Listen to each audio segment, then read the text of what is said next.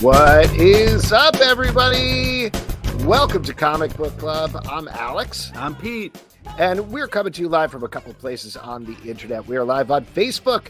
We're live on YouTube. We're live on Twitch. We're live on X, also known as Twitter. Maybe you're listening later on Spotify or Android or Apple or wherever you listen to your podcasts. It's all good. Unfortunately, what is not good, or is fine, I guess, is Justin, our third co-host, is not here. He is off celebrating an early Thanksgiving with his family. They like to hunt the turkey on a Tuesday and then brine it on a Wednesday. I ran out of steam there very quickly. Yeah, you really gave up on that whole story. I sure did. Well, anyway, he's not going to be here, but that doesn't matter because we have some amazing guests for you tonight. Woohoo! First one we're going to bring in, she is the creator behind the new Darkling comic that is coming out this week from Archie Comics. Ladies and gentlemen, Sarah Kuhn. Hello, Sarah. Hi. Welcome. Hi. Oh my gosh. So excited to have you here. So excited to talk about this book. Without getting into spoilers too much, we read it. I don't want to speak for Pete. I loved it. Thank you. Yeah. I thought this was just a great supernatural. I don't want to call it a teen, but YA, I guess. Pitch, it almost felt like in the first issue. Like it's sort of this very much done in one tale, but one of the things that I loved about it is it's exactly the sort of first issue that really makes you want to read more.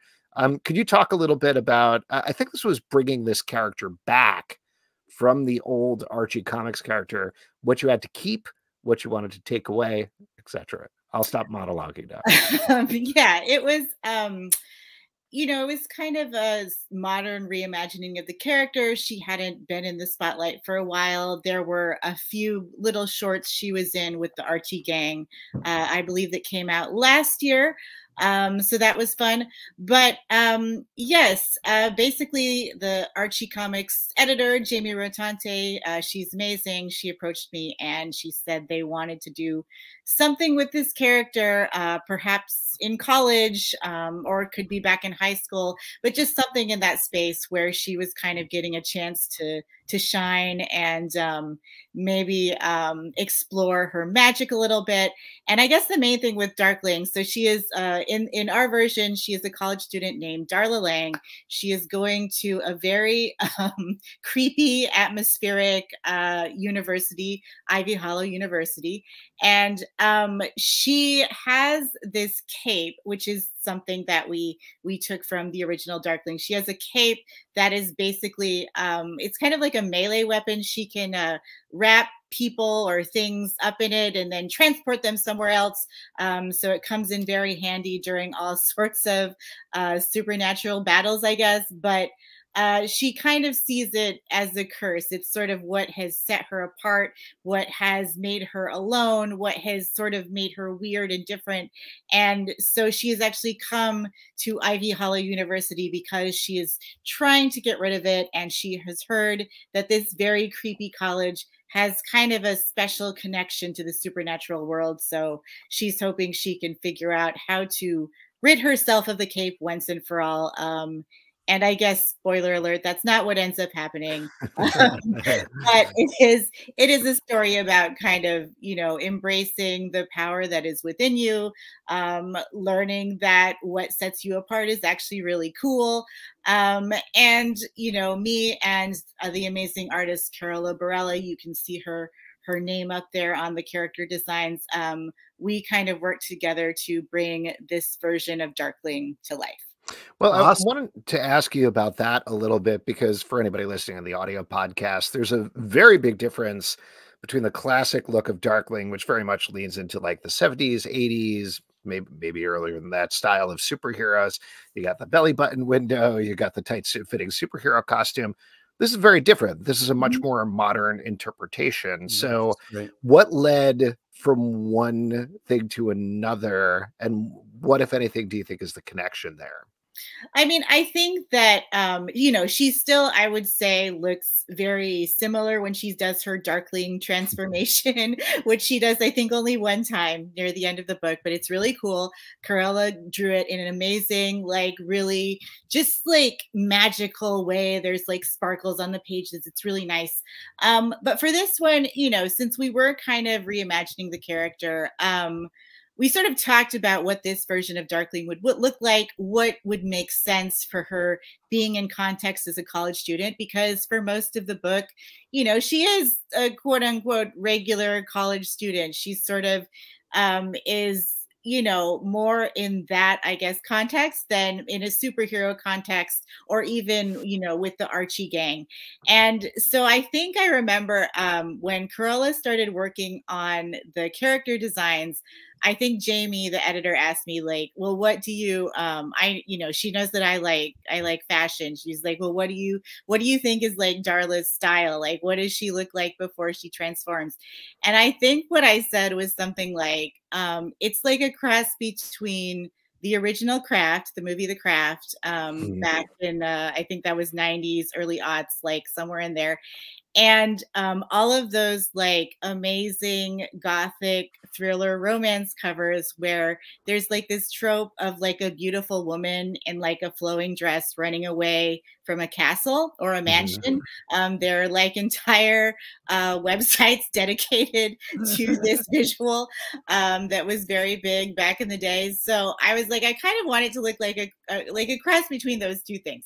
And I felt like Corolla like immediately got that, and she really knocked it out of the park. Like all of the outfits are amazing. We incorporated the cape, and you know, some people have asked me like, well, how did you explain the cape? Because she's supposed to be sort of living in this mundane world. And first of all, like, because Darla is kind of an outcast at her school, I was like, well, it's just, you know, part of what people are making fun of, like part of what people like, part of the reason people see her as weird is because she's always wearing this cape. But also I feel like having been a college student myself a long time ago, I feel like there is like people wear a lot of things on college campus. Oh yeah, He wouldn't make sense in the outside world. I had a friend who one semester, she was an art student. She wore bunny ears the whole semester as fun. like an art installation, and it was just kind of normal. It wasn't anything that anyone really questioned. So I guess I felt like probably a cape wouldn't actually be that weird. Yeah, I agree. There was this kid I went to school with, and sometimes he dressed as Clark Kent, and sometimes he dressed as full-on Superman, and you had to dress him as such depending on the day. But yeah, I really love this. I also really like, because Archie has been killing it lately with the Sabrina tie-in, the Riverdale tie-in, and what I really liked about this is it really felt like it fit into that world that I've loved already so nicely. I also really love her voice. Were you just channeling college you, or is this kind of like a nice way to vent about college, or how did you kind of come up with her voice? I really like it.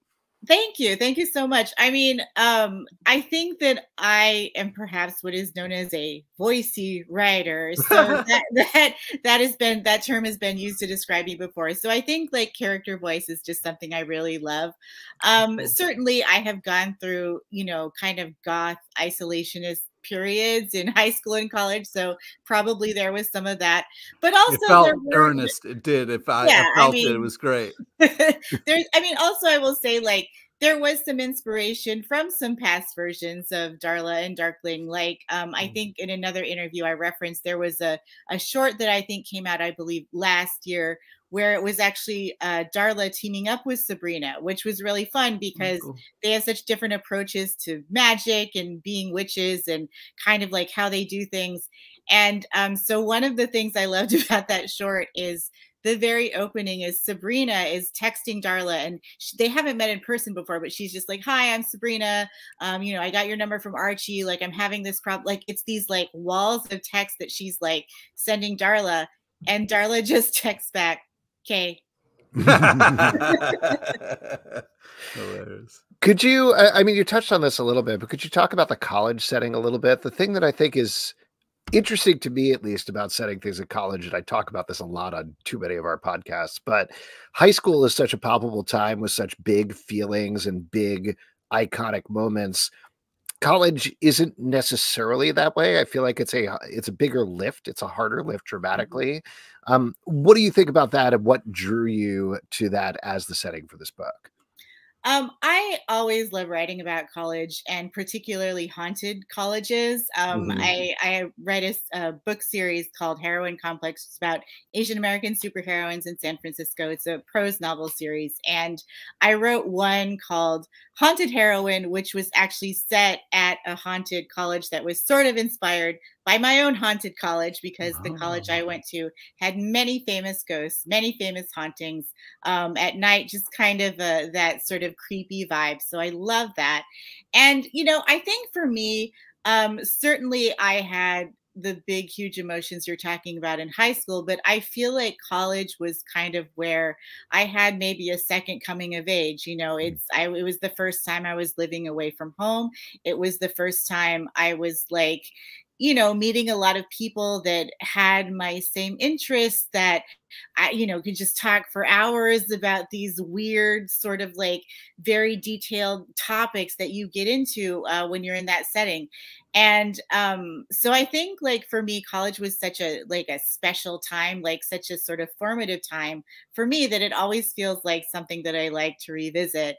And for this, I just thought there was something interesting about someone who has already gone through a few of the big milestones, has gone through childhood and high school and graduating high school and moving away from home and kind of like finding yourself in this new place.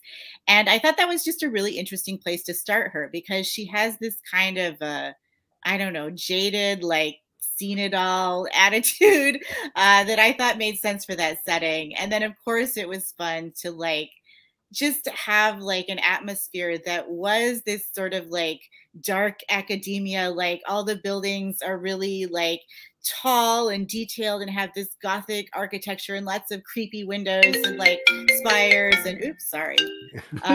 No worries. If you need to take that, that's that was, fine. that was I guess that was one of the ghosts calling me. Ooh. No one ever calls me, so I don't know what that could be. But yeah, it was just like a sort of fun place to set this kind of story.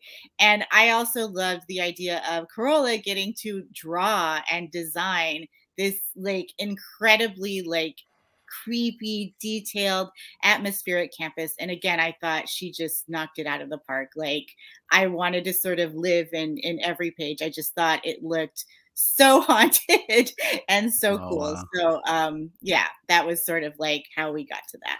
Well, that's awesome. That has to be such a cool feeling when you get that back and see how great it is. What, in case anybody at home is wondering, what was the college that you went to that was so creepy? Was that haunted you? Mills College in Oakland, California, and it's not always haunted. It's just that it has a lot of old buildings. It has a lot of ghosts. It has sort of a lot of famous ghost stories. When I was going there, there was also this mystery about this sort of dark figure that we called the Whisperer, because they would call like late at night, they would call different dorm rooms and they would whisper, they would be waking you up. So you would sort of be disoriented and they would whisper these things that made you think they were someone you knew. And the creepiest like story from that is there was someone who got a call from, I think it was her brother. And then the next day she found out her brother had passed away. Oh my God. It was so creepy. And I remember I got one of those calls once, and I don't think that mystery was ever solved. So the Whisperer might still be, on the loose, haunting college students in the Bay Area. Well, we got a question here from YouTube for you. This is from Quarter Kick. Is this a one shot? And if so, is it setting up more to come from Mrs. Khan on the character in the future? Let's hope so. Yes, it is a one shot. So it was also like, for me, it's always kind of a challenge to fit all that story in 20 pages. I've done more like graphic novels and things like that were longer stories where we had a lot of room to kind of do a lot of things. So I was really happy with what we managed to accomplish in 20 pages. I loved working with Corolla. I just thought her art was so incredible, so expressive. Really, so perfect for this character. And so we'll see. You know, I think they put at the end, there's like one of those like, the end for now. Question mark. So we'll see what happens. You know, I guess like buy the book if you really want to see more. Yeah. But you know, I think we tried to leave Darla in a place where, okay, perhaps there is more to explore with her, and the one new friend she's made because she finally lets herself actually make a friend.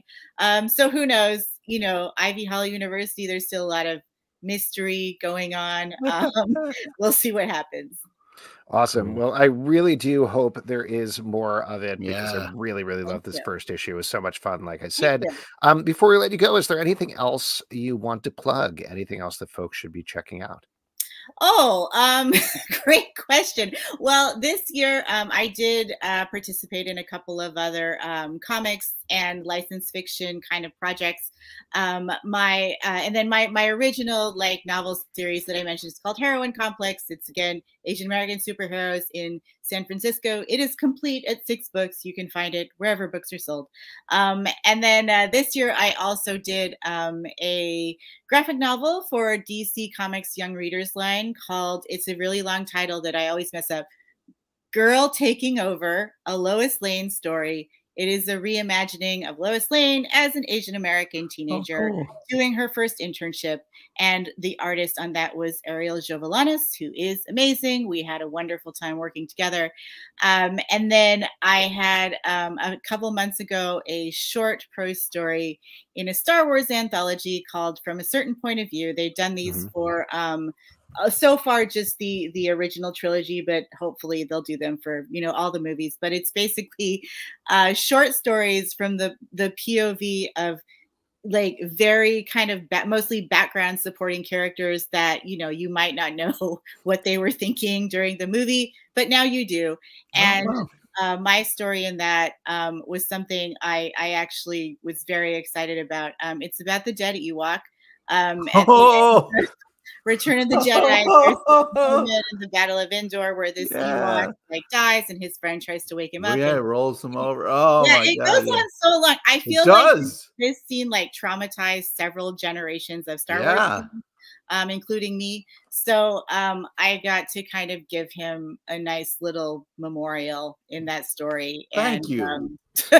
Thank you for doing it. And you find out if you saved my childhood. He's a real asshole and deserved to die. Hey, come on. No, don't spoil it. It's actually very, I tried to make it honestly as sad as I could because I felt like this Ewok, he never really got a memorial on screen. So we gave him one on the page. And yes, it did heal a little bit of my childhood trauma. So those are things I've done recently. Awesome. Wait, quick question. The Lois Lane graphic novel, did that have anything to do with My Adventures with Superman, or is it just... No, they were actually developed kind of, you know, completely separate. But then now that we've both, like, people behind that and people behind the book have seen both of those, it seems like we had some, you know, big points of connection, like the mind meld, like, which is very cool. I think they are very lovely companion pieces that are kind of in, you know, could be seen as sort of in conversation with each other. Always love to see new takes on Lois and Superman, although Superman is actually not in our book. Sorry. But there is a love interest in our book for Lois who does kind of, well, let's just say she has a type. Okay. All right. Awesome. Sarah, thank you so much for coming on. Absolute pleasure. And good luck. Fingers crossed for more Darkling. Thank you very much. Appreciate it. All right. Yeah. All right. There we go. Once again, check out Darkling, which is out as we're taping this from Archie Comics tomorrow. You can pick it up in stores and it is very fun. Why don't we bring in our second guest here? He is the writer behind eJUNKY, which is out now from Scout Comics, ladies and gentlemen. Nicholas Tana. Nicholas, hey, what's up? You are muted. There you go. Hi, how are you doing? Hey, what's going on? Welcome. I love the background effect and the hat. Yeah, this is, you're swagged out, man. Yeah, That's what's going on here. You're swagged out. So this book is pretty wild. I know it's been out for a while at this point, but I read through this, and per the title, it's very much about our addiction to electronics, he said on his weekly live internet talk show. What drew you to this subject in particular, just to start with?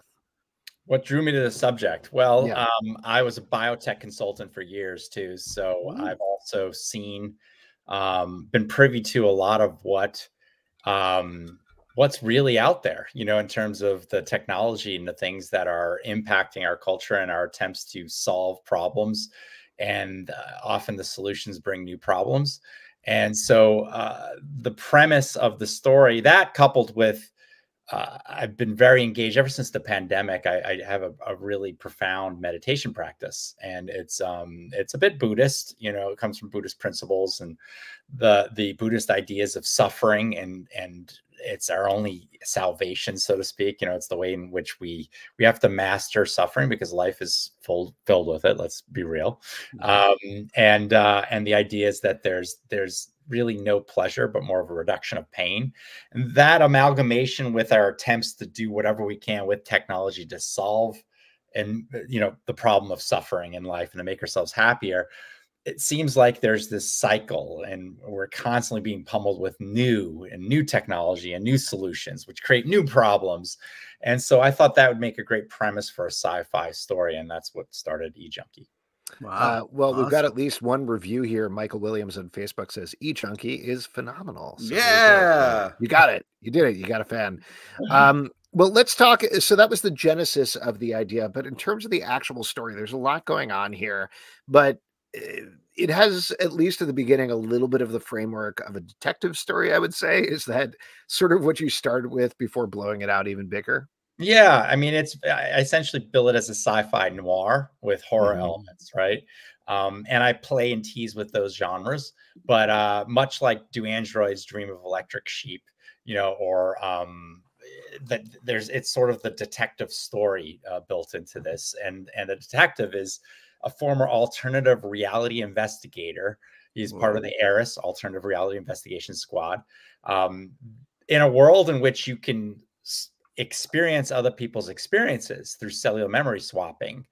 There's some regulation that comes with that. I mean, there's if you think about it, it would be possible to experience what it was like to someone who committed suicide or someone who died, and that can become investigative memories. But that could also be sold on the black market. And so these groups of people they're tasked with trying to regulate that. And so that person is Hector Holmes, in tribute to Sherlock Holmes. And Hector's job is to try to trace down this group called the Guardians of Pain, who have curated the most painful experiences in human history through cellular memory scraping of corpses. And they're selling it on the black market as this drug known as Torch. And it's starting a revolution, because we're in a society that has regulated away most pain and suffering through emotional regulation technology. And so now this group is bringing out this history of horrific human experiences that have been long forgotten. And that's sort of the gist of the story right there. Wow. Yeah. Well, I got to say, this was really amazing to read and kind of get into. I know we're not talking to the artist, but man, the whole look of it, especially like the way the neon pops, the whole vibe of it, the tone is just so unique and cool. Like, talk to me a little bit about like how you guys created this. Like, how did you talk to him about it? Were you just like, I want the coolest looking future we've ever seen? And the artist was like, no problem. Kyle Fanridge, yeah, he's very talented. The idea was I wanted sort of Geiger meets Paul Pope. You know, I wanted you killed that heavy liquid neon, color punk rock kind of vibe mixed with this gritty realism, with a organic techno kind of vibe. And that's exactly what I think he was able to achieve. Which creates a unique vision to kind of fit with a very sorted, different tone. You mentioned earlier, I'm forgetting your exact title, but obviously, like you're talking about here, you know a little something about biotech. How this is a crazy question to ask. How much of this is real? Like, or how much of this is something that potentially in the foreseeable future is the sort of thing we could head towards scientifically? I mean, how screwed are we? I would say significantly 60% to 70% is real, based on real things that are happening. Actually, MIT is doing things right now with emotional AI that can sort of register, and maintain our emotional state. To be able to have apparel that can react off of like heart rate and emotional feelings, or sweat, things like that, that can kind of track and see when someone's nervous and express that with like the mood rings of the 80s, 1980s, on our clothes and apparel. I think that's really realistic. To be able to have projection apparel or ad apparel, which is also that's part of this world, and to receive bits based on eyeball tracking to your apparel on your clothes, I think that's a very realistic thing that we'll see in the future, especially in a stipend economy. And so when I create a science fiction world, I really try to think out the economy of the world based on where we're going, based on the technology that's being used, based on our addictions to new experiences. And that's hence the term eJUNKY stands for experience junkie. And I wanted to create something that there are elements of it that we might have seen in other science fiction, but there's definitely the germ of the idea that there may be a value to pain and suffering is antithesis to almost everything we do in our society. And so I think that element, and even the cosmic spiritual that can be derived from that kind of concepting, is something we don't see that much in our modern society anymore. It's like there's this like real split between what is spiritual and cosmic and what is science fiction or science even. And I don't think we see that much. So I dug deep with this thing. I don't think it's your typical superhero kind of fanfare. It is awesome, man. And I do think if you read the interchapters and some of the depth and breadth of, there was a chapter that predicts the fall of Hollywood, which was really timely. It starts with the union strikes and what we've recently experienced. I think that says a lot.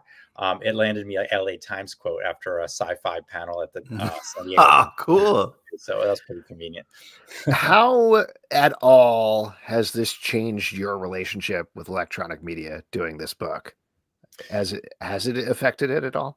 Well, no, because I think the ideas behind it were really in my head and how I approach technology from the beginning. I think if anything, it's my exploration of where I see it going, and maybe a little bit of a manifesto warning for those reading it, to be mindful of where, how far do we go? I'm not saying it's not anti-tech by any means. There are no real heroes and villains. If you read the story, there are people with really good intentions on all sides of the fence. And then what winds up happening is, there's fallout from everything we create. We create other problems, like I was saying. And so I think it's interesting to get in the minds of that and to see it that way. And so for me, it's more, did it change me? Well, I think every time you create something, you dive deeper, it does change you on some level. But if anything, I think this is sort of my way of putting it on paper so that everyone can kind of think about their choices when they decide to buy something or use something or how it impacts their lives. Yeah. Other than the LA Times quote, since this book has been out for a while, what has the reaction been like? Have you been able to interact with fans at all? Actually, it only released mid-September 18th or 19th, so it hasn't been out too long, only a few months. But I think we've been promoting it for quite a while. I think what has come out sooner, which in March, the comic book came out. So that was something that was released. But the graphic novel only released, I think it was like September 19th or something. And then I don't think people even got it in stores for a couple of weeks after that. But what was the question again? I'm sorry. What was the reaction? Is that what you were asking? Yeah. How are people? Have you been able to talk to anybody? Yeah, I mean, I think in general the reaction's been great. I've done a couple of library appearances. I've done some bookstore appearances. We sold out practically at most of the cons that we brought the book to. Like, I know the Portland, the Rose City Comic Con, we sold almost awesome like two or three copies. So the reaction's been really good. The reviews have been really good and positive for the most part. So I'm really excited. I think people get into it and they don't realize what they're getting into, you know.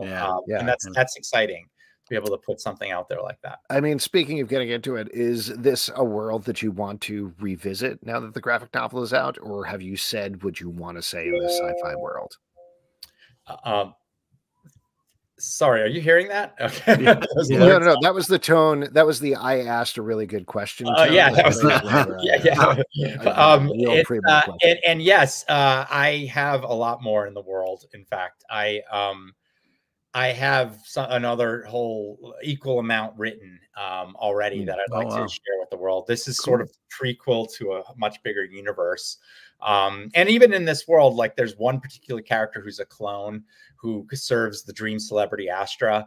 And that particular character kind of goes into a whole world that I think could become its own spin-off series. I mean, that alone is a premise about a society, because it's true in this world that I created of eJUNKY, that clones are basically, prisoners can clone themselves and have their clone work in the real world to work off their prison time. Oh, so wow. That alone could be like a premise for its own storyline. And it is a journal storyline about how, you know, the backstory of one of the characters that's a side character in eJUNKY named Tumult. So it's a rich world. There's a lot to it. There's a lot of arcing characters, and I can see this for many books to come. Awesome.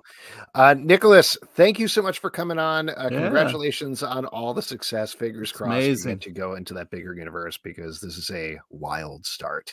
Yeah, congrats. So appreciate it. Thanks, Nicholas. Thanks for having me. Good night. All right, there we go. Once again, the book is called eJUNKY. It is out right now from Scout Comics. Check it out. Full graphic novel, and it is wild. Get your fix. Get your fix. Let's bring in our final guest of the evening. He is the writer of The Man from Maybe, which is out now from Oni Press. Jordan Thomas, welcome to the show. Hey, welcome. Hello. Thank you. Hey guys, how's it going? Hanging out. So good.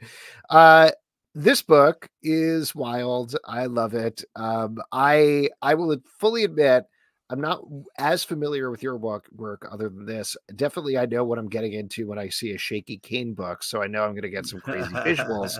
But I love the story here as well that grafts so many different genres together to form this wholly original story.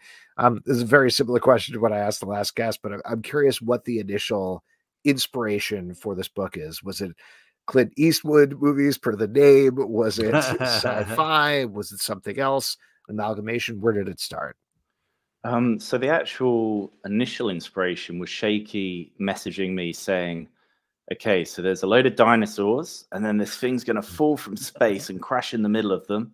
Then a NASA-style space buggy is going to drive out from some trees. 2 astronauts are going to get out to investigate, but then they're going to take off their helmets, and they're going to be dinosaurs as well. What do you think? And so that was kind of Shaky laying down what he wanted to draw at the beginning. And also he had this Man from Maybe kind of cowboy design that he'd already done.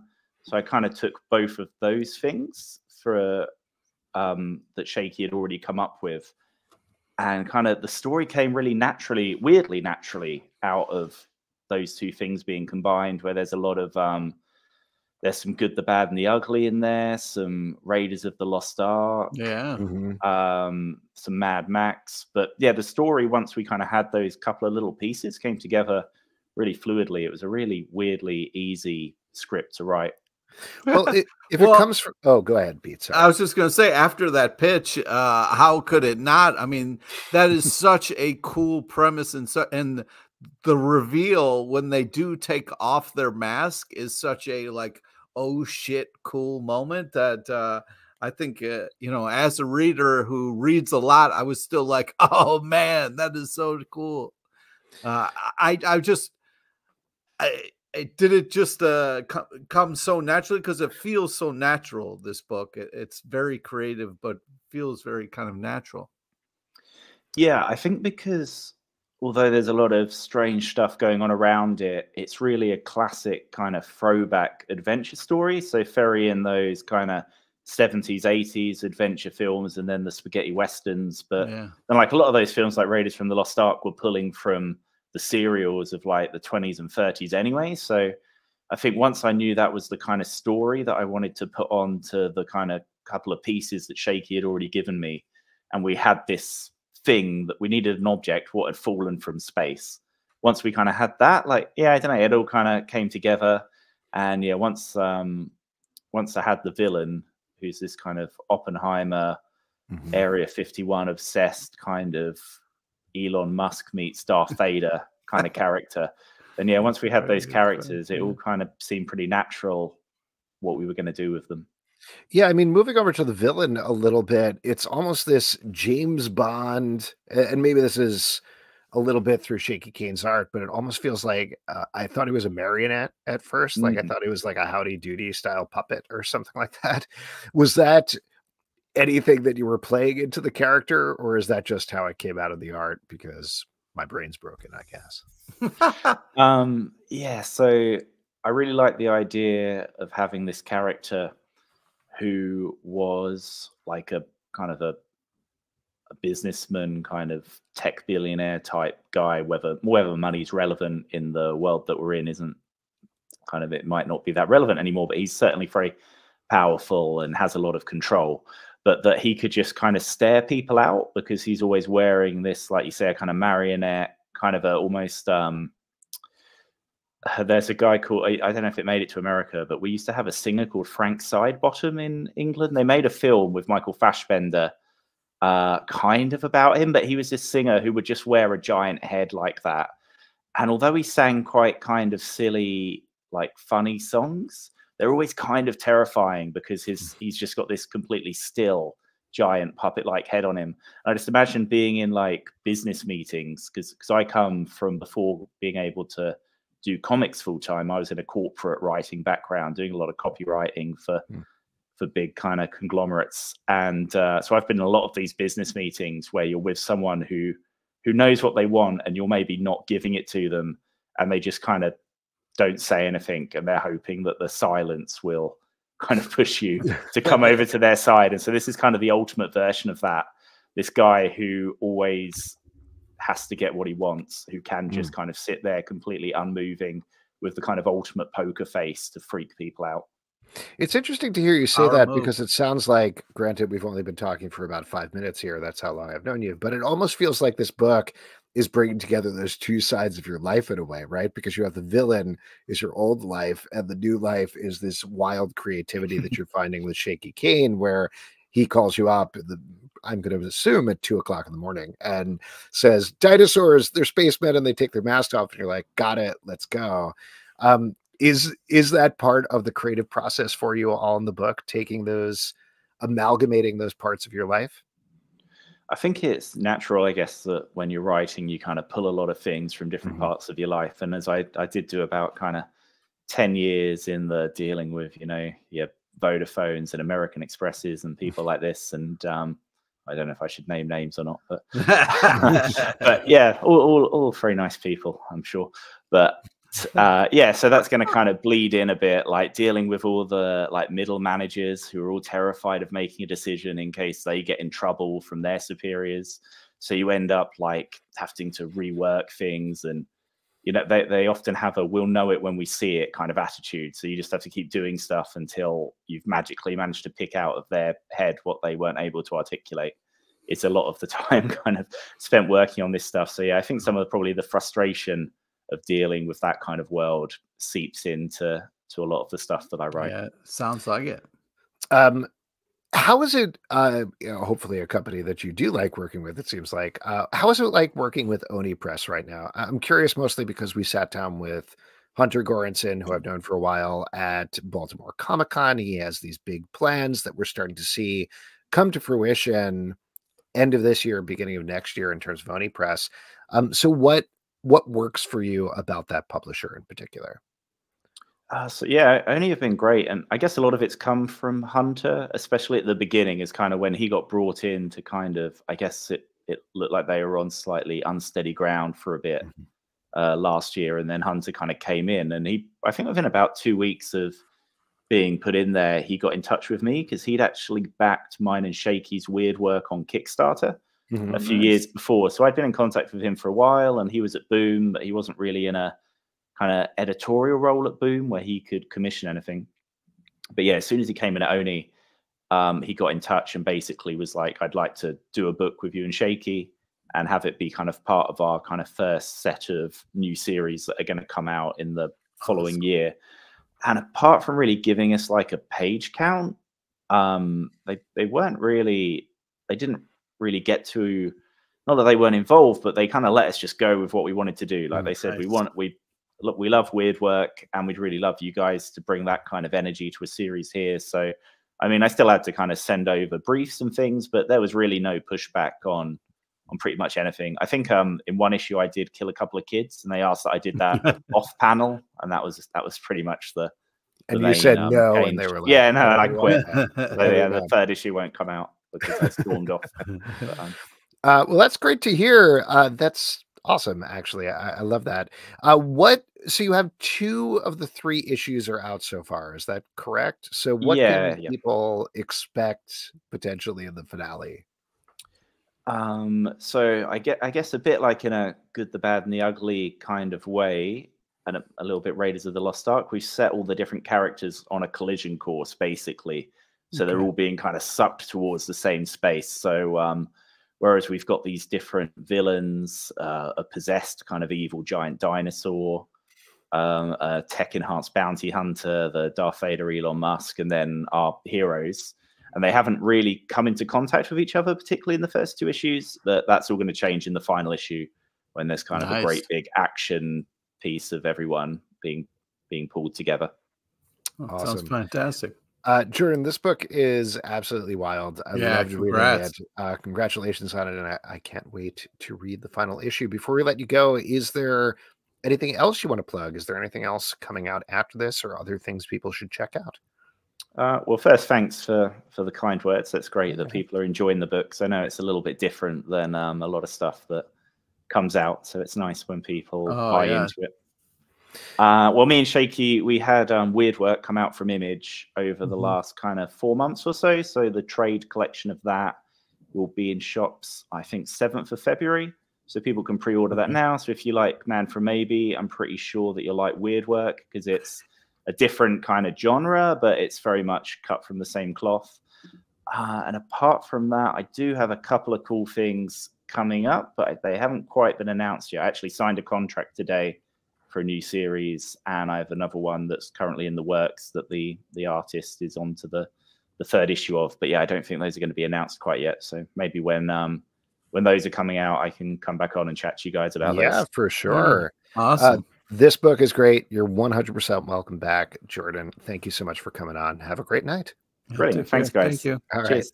Right. Bye. All right, there we go. Once again, the book is called The Man from Maybe. The first 2 issues, as we mentioned, are out now from Oni Press. They're wild. They're weird. They're awesome. They're great. Definitely check them out.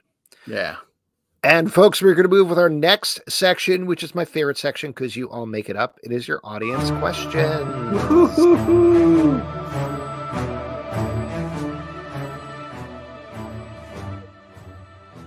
On Facebook, YouTube, or Twitch, not X/Twitter, because that platform is an anti-Semitic hellhole.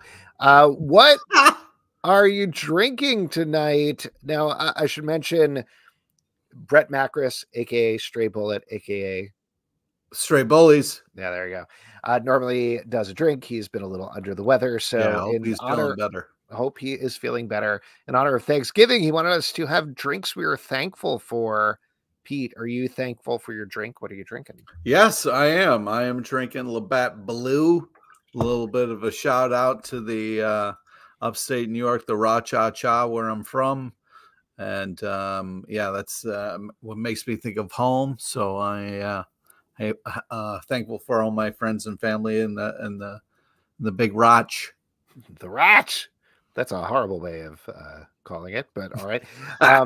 I made a Negroni. Usually I prefer Negroni with like Campari or something. I only had Aperol around, so Frankly, it's a little sweeter than I like. Usually I like it a little more bitter, but I'm thankful for Negronis. I like them. That was Yeah. a fake sip. I didn't actually sip it. Yeah. Why wouldn't you take an actual sip? I don't know, man. Anyway, having a good time. Update for our listeners. Stray Bullet says, I am feeling better. Yeah. All right. We did it. We did it. Our show healed him. Ah, awesome. This from Kevin. Kevin says, what are some ways you'd like to see some of your favorite characters reimagined? Ooh. What do you think, Pete? Well, I don't know. It'd be nice if we could do kind of like a Taylor's version of different characters and have the creators get paid more. You know what I mean? Instead of just like things making millions of dollars and then the people who created them don't see any of that money. So you would like to reimagine some of your favorite characters in a fair world?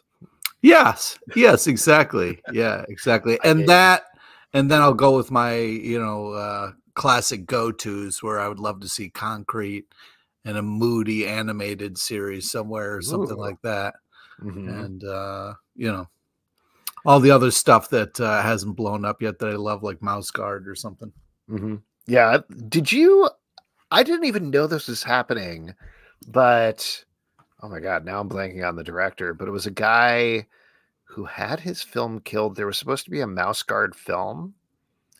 The guy who's directing Kingdom of the Planet of the Apes, and he's directing something else coming up. Wow. He apparently was working on a Mouse Guard film for a really long time.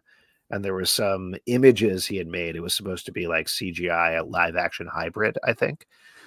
So awesome. I don't know. Yeah, that would be super fun. I don't really have a good answer to this one, I don't think, because I took it. I said the greatest. Yeah. Yes. I'd love to see an updating of the Punisher as a guy with a similar name to Frank Castle, but not exactly. Oh, wow. Hey, guess what? We live in that world. Wish granted. There we go. What about Detective Honeybear getting its own series? How about that, buddy? Well, I don't know. I think, to be fair, like I was to be fair, I think the reimagining that Kevin is talking about is like the Darkling. You take it from classic superhero style character, give it a modern reimagining versus. Oh, okay. Well, in that case, I would like to say Cyclops not be a complete asshole. You know what I mean? That would be my. These are all great answers.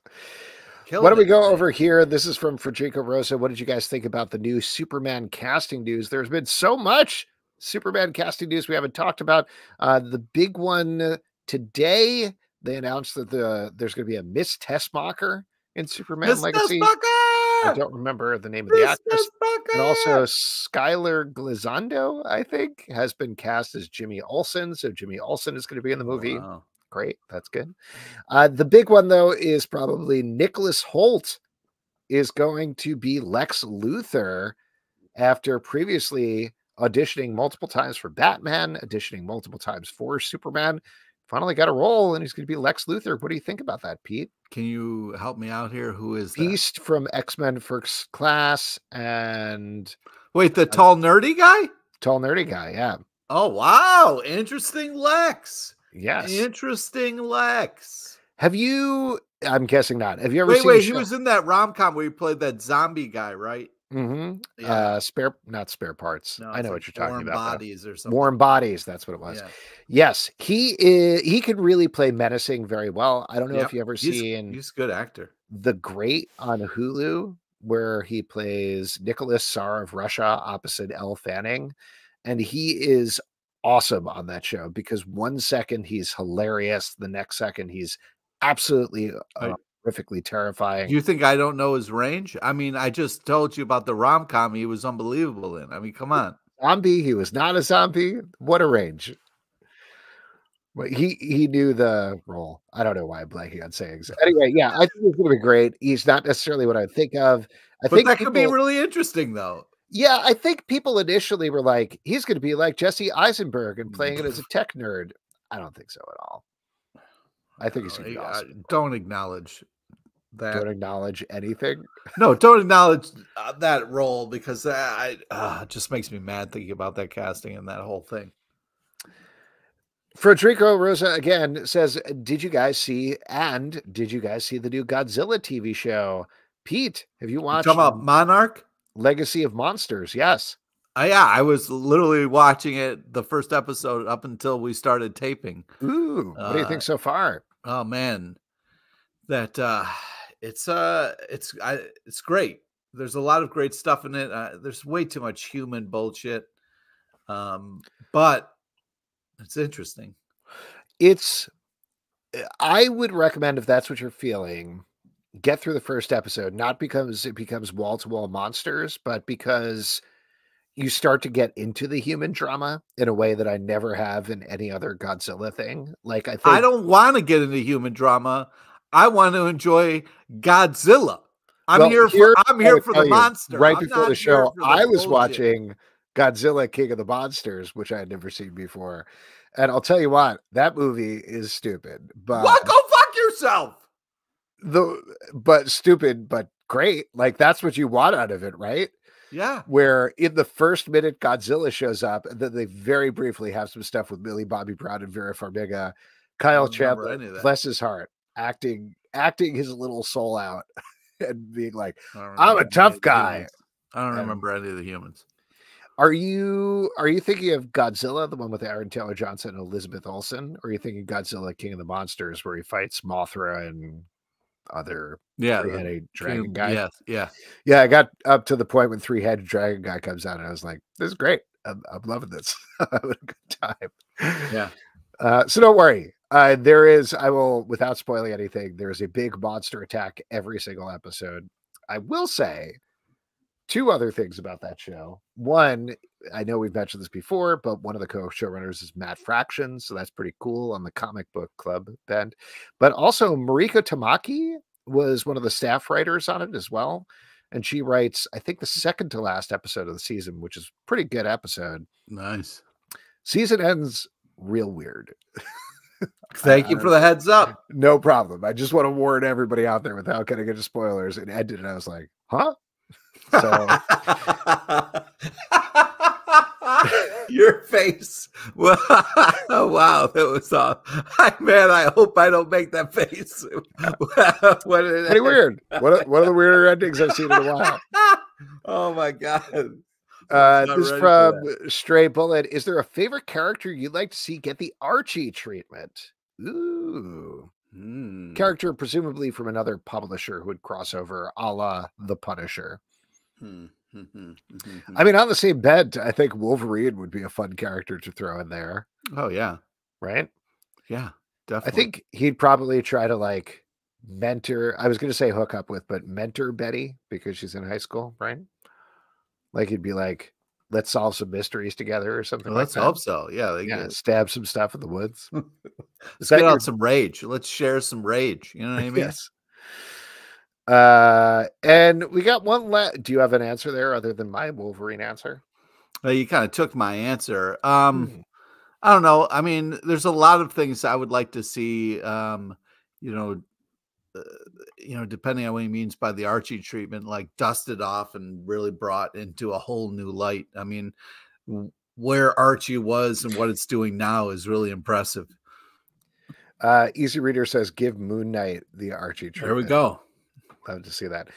Listen, we always talk about like the classic Archie triangle. They could do that except with Moon Knight. And it'd be like, oh my God, which one of my personalities do I choose? Yeah. I'm looking forward to talking about the latest Moon Knight with you. Speaking of which, we'll see what happens. And we got one last tip here. This is from Kevin. For human drama, watch the later Gamera movies with the Boy Scouts meeting aliens. Thank you so much, Kevin. I'm definitely not going to do that, but I appreciate the recommendation for anybody else. Kev's on it, man. Kev is on it. I got to tell you, I'm not like the biggest Godzilla guy in the world. I can't always get into those movies necessarily. Should have worn my t-shirt. Yeah. Your Godzilla t-shirt? Yeah. I fucking love Godzilla, man. I love that guy. So great, I'd marry him if I could. All he does is save the world time after time. You know what I mean? Yeah. You wish you could be a giant monster who gets to go to sleep under the ocean every now and again. That's the best part. The dream. Yeah. What's the pay for something like that? He doesn't do it for the money. He does it for the rest. That's the real love.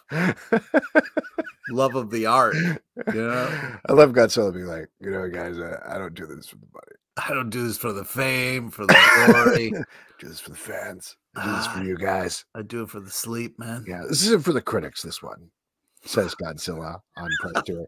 All right, why don't we wrap this up here and move on to our next section, which is trivia. And for that, we're going to turn it over to Pete the Pipe. Oh, man. Showed up to do trivia. You know what I mean? That would have been fun. Yeah, but this is the part we give back to you, the lovely audience. It's an opportunity to win 25 free dollars to Midtown Comics online, because if you had some money, you go to the comic book shop. That's what I do. So yeah, all we need is a first hand up, or we can have the Zelbatron do it, and then we can donate the money somewhere. You know what I mean? Yeah. I don't know where we should donate the money. Every choice is very controversial these days. Oh boy. Oh boy, politics, political. Well, maybe we can give it to the Long John Silver Fund. You know what I mean? We can donate there. That's not controversial. Yes, the meat-eating fish fund. We should give it to the, oh my God, I spent so much money on stuff for Thanksgiving already fund. Oh, wow. Oh, man. I tell you. Man, there are so many mushrooms in my fridge right now, I can't even begin to tell you. That sounds delicious. Yeah, I'm gonna make a bunch of stuff, but I'm very excited to make a mushroom Wellington is one of the things that I'm gonna do. We have some vegetarian, vegan style people coming over. So it's, yeah. It's times like this, I wish we had Stray Bullies to talk about, a Wellington. I'm sure he's got a lot of Wellington things to say. Rest in peace, right? No, don't what? He's feeling better. He's feeling better, you fucking asshole.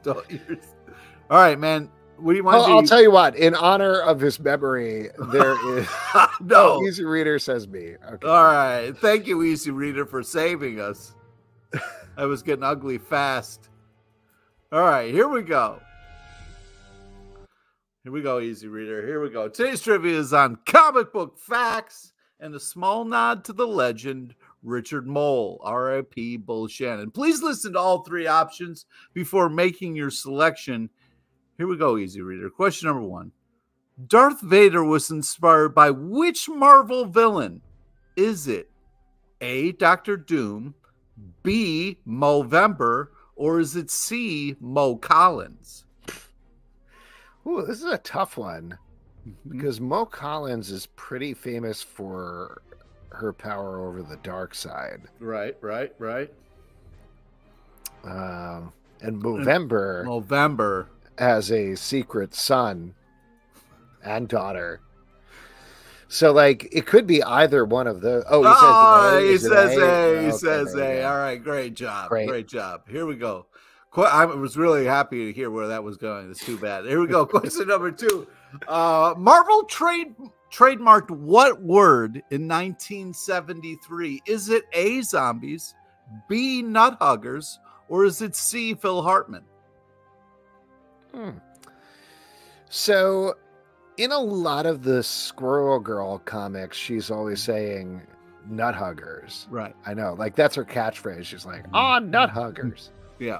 She's always saying that. Squirrel Girl is fantastic. So she's great. And he says A. Oh, he says A. Oh, wow. Okay. Nice job. Didn't even get to my Phil Hartman thing. It's too bad. Here we go. Last one.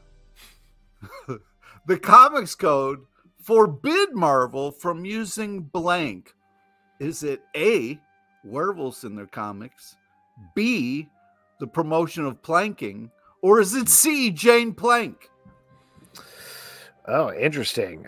Jane Plank, of course, is instrumental in the creation of Marvel Comics, and planking is something that was definitely. Oh, A? Is it A? Yes, it's werewolves. Yes. All right, there we go. Man. Congratulations, Easy Reader. Shoot us an email, and we are going to get you a $25. Kevin almost got me. I almost said that, Kevin, but you haven't got me in a while, Kev. Yeah. Wait, so what's the secret movie that you're paying? The secret movie is, of course, the 1996 banger Jingle All the Way. What a great movie. And so seasonal now that we're almost here at Thanksgiving. Thank you. Wonderful. All right. Before we wrap up here, as we all know, new comic books are great and we love them. Pete, we do love them. What are you looking forward to that's coming out this week? Oh my God, I'm so glad you asked. There's a bunch. It's a fantastic stack. I can't wait to get into it with you. Justice League versus Godzilla versus Kong #2. Mm-hmm. Speaking of all that, for our earlier conversation. Yeah. Marvel Superhero Secret Wars Battle World #1. Wow. And just when you think I'm only into long titles, Void Rivals #6 and the sensational She-Hulk #2. Ooh, all great choices. I'm going to throw out there, I was very excited to check out Batman Off-World #1 because that is Jason Aaron's official debut at DC Comics, so that's very exciting and interesting. Hack Slash Back to School #2 from Zoe Thorogood. Love the Hack Slash, love the Zoe Thorogood. So very excited about that. And one of my favorite new superhero universes, The Alternates #3. This is from the world of Minor Threats. This comes from Patton Oswalt, Jordan Bloom, Tim Seeley. Really just interesting superhero universe that really delves into the psychology of characters. So very fascinated to check out that stuff as well. And folks, that is it for this week's show. Yeah. People we want to thank. We want to thank Nicholas Tana for coming on to talk about eJUNKY that is out right now from Scout Comics. Also Sarah Kuhn for talking about Archie Comics Darkling, which is out tomorrow. So check that out in comic book stores this week. Also the man from Maybe, that wasn't our guest. Jordan Thomas was our guest for the man from Maybe from Odie Press. The first 2 issues are out now and the third issue is coming out soon. Next week, we are going to have Sean Kittleson and Eric Zawadzki from Heart Attack. They're going to be here. This is an Image Comics book that is being adapted, I believe, into a TV series. Wow. Possibly a movie. I got to look that up before next week. We'll find out. Chris Supino from Blitmap is also going to be here, so should be a fun show. Bunch of things for you guys to check out. You can check out Scott Pilgrim versus the podcast, our podcast about Scott Pilgrim. We're about halfway through the animated show. We'll get to the rest of that over the next week or 2 or so. That's the holidays. Cut us the slack. Holidays, man. Comic Book Club News, our daily news show coming out every day of the week. We'll see if there's one coming out Thanksgiving. Maybe. Marvel Vision, our Marvel podcast. We just put up all of the episodes of Loki as well as our review of the Marvels. Surprisingly, a calm discussion about the Marvels. Podvincible, our Invincible podcast coming out weekly, including this week. Should be up, fingers crossed. To finish up the half season here. Patreon.com/Comic Book Club to support the show and all the shows we do. Don't forget to subscribe on Apple, Android, Spotify, or the app of your choice. At Comic Book Live on Twitter/X, Comic Book Club Live on Instagram, TikTok, comicbookclublive.com for this podcast and many more. Good night. Yeah.